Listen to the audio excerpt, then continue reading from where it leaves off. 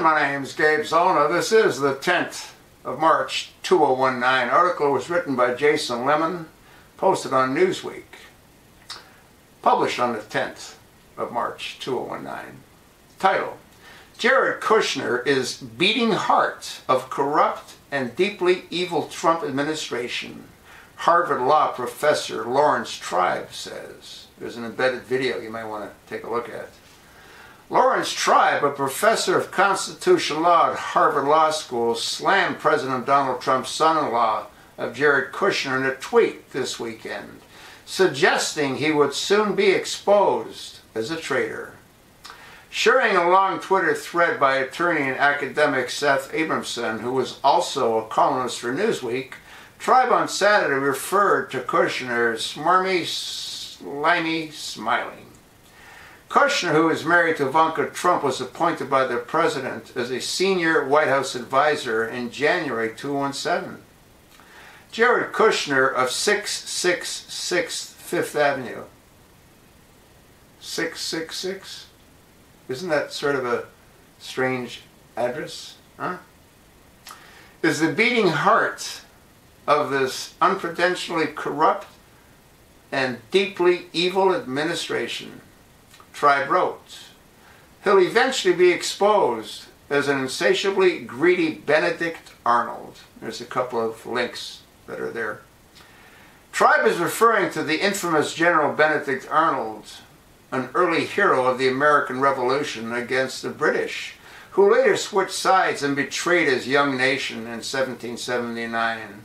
His name has since become synonymous with the word traitor, according to history. Abramson's thread shared by Tribe laid out a case for why Kushner is allegedly the greatest domestic danger in America. Well, I think Bolton's pretty close too, John Bolton. The attorney and columnists made their claim after many months of research for a forthcoming book titled Proof of Conspiracy. Many former U.S. government officials know for a fact that what I've just said is true, Abramson wrote in his first tweet in the series. Kushner is going to get us into a devastating war with Iran. Jared single-handedly. Jared to make money for himself, the attorney wrote. I'll say now that Jared more richly deserves to be in prison for the rest of his life than Manafort, and Manafort richly deserves it, he argued. That's how bad this is. Don't believe anything you hear from Kushner's attorney or from Kushner, ever. The latter will always be lying to you, and the former will either be lying to you or will have been lied to by his client. Abramson continued. He then pointed to reports surrounding Kushner's top secret clearance, which he allegedly was granted despite the disapproval of intelligence agencies and top administration officials.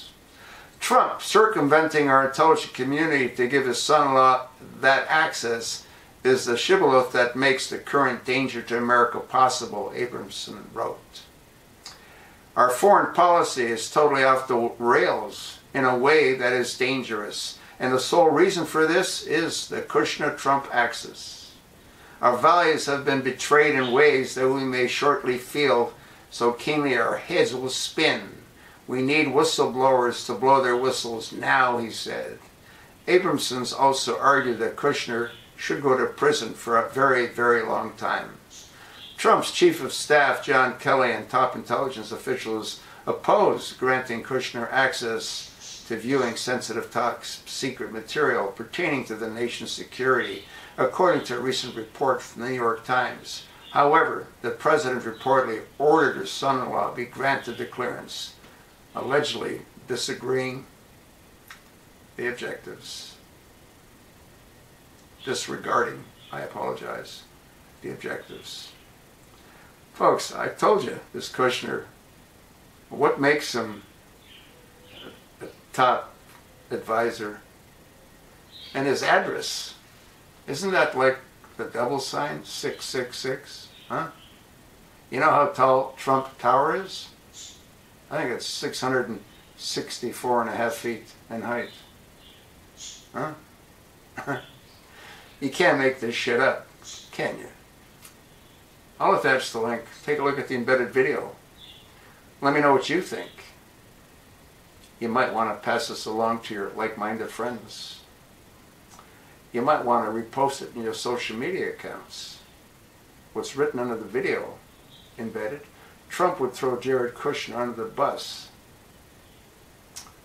And Ivanka would have to as well. You can't make this stuff up, can you? I told you the guy's worthless. And he's also ruthless, according to the professor. Thanks for listening.